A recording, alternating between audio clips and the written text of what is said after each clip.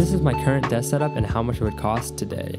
I'm using the Trasanti standing desk from Costco. It's a great desk with built-in charging ports, a pull-out drawer, and a glass top for jotting down reminders like this via dry erase. This is a thicker desk, so you're going to need to get a monitor stand as opposed to a mount that clamps onto the edge of the desk. I use a pair of HP 27ES monitors. I like having two 27-inch monitors better than one curved monitor, but these are only 1080p, so not 4K. For audio, I have a pair of Yamaha HS5 studio monitors on a pair of Pyle speaker stands, and these are connected to my Focusrite 18i8.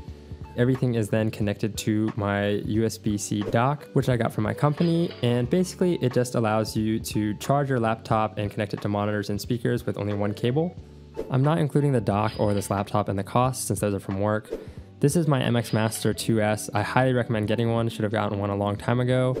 And last but not least, I use the QC35 2s if I really want to lock in. Drop a like and subscribe if you found this interesting.